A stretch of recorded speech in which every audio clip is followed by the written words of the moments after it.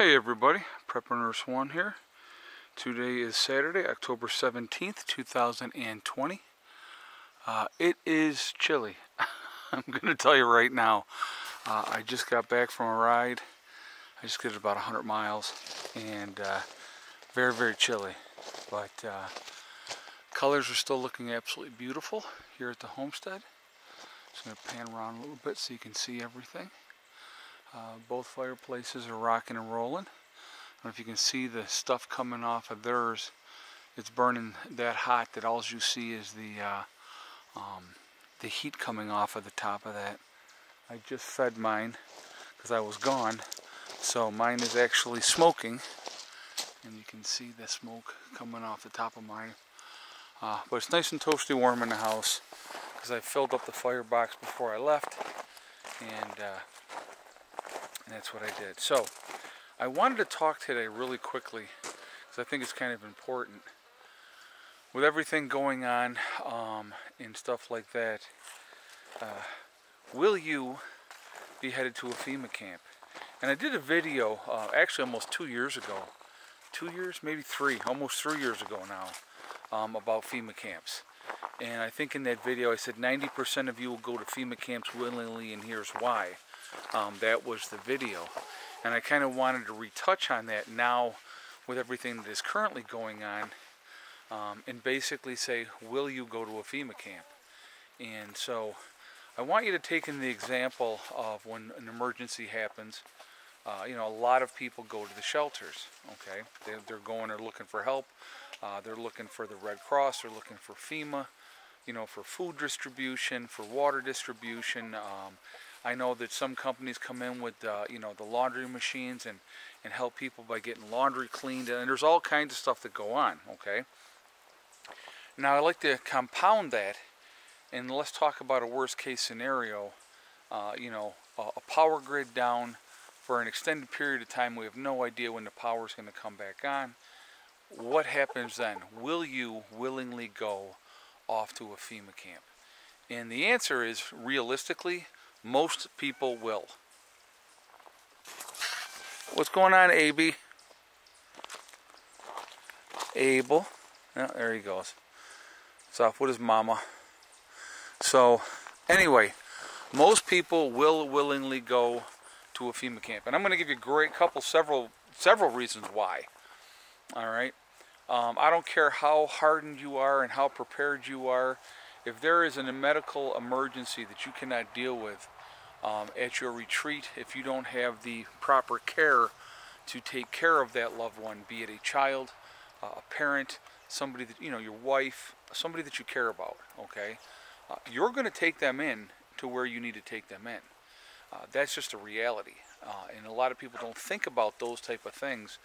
You know, the choice is let them die or take them into a camp where they can get the proper help that they need. Now, knowing, I should say, that you're probably not going to be able to leave that camp voluntarily afterwards.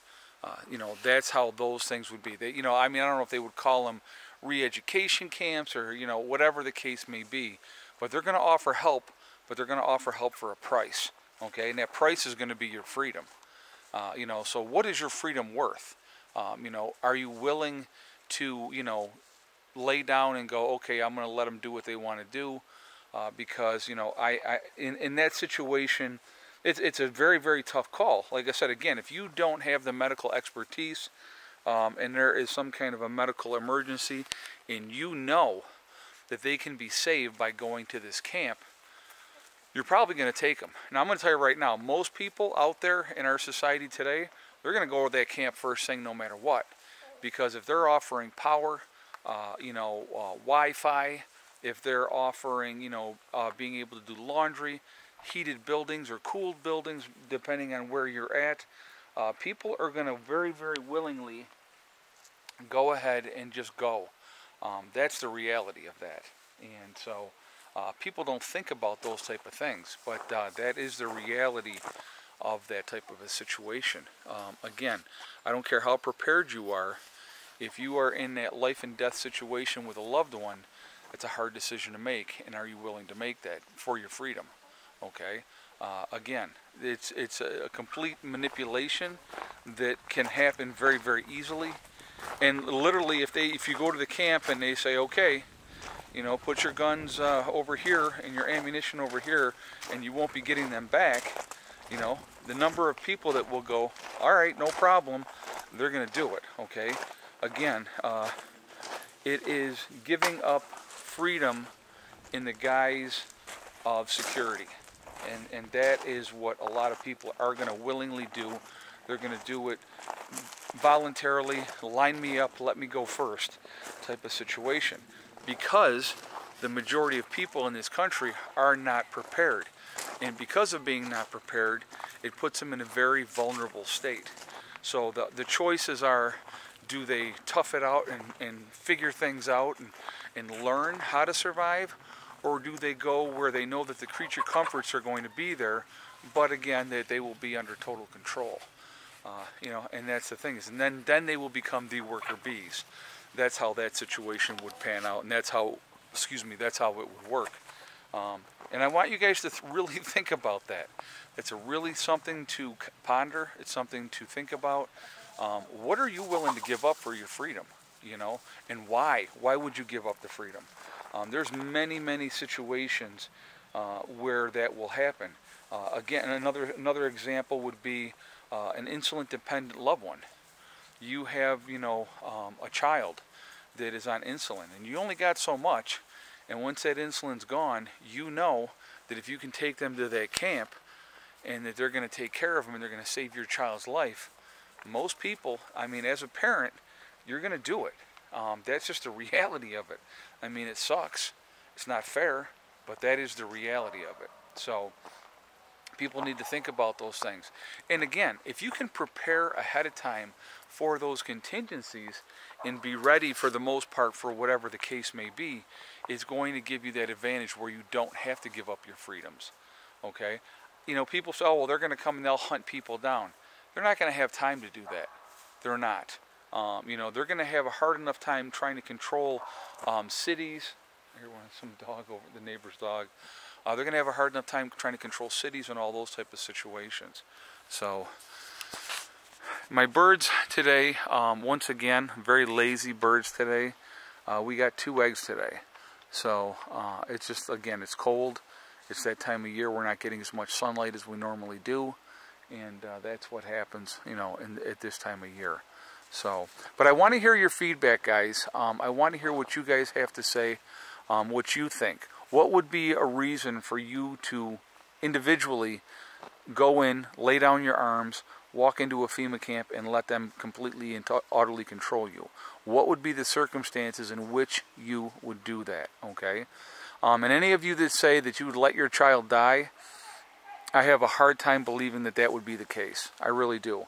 Because I know for my children, I would do whatever is necessary to keep them safe and keep them alive. So, you know, as a parent, that's, you know, that is always going to be your first thought. So, like I said, again, I want to hear what you guys have to say. I want to hear your feedback on this situation.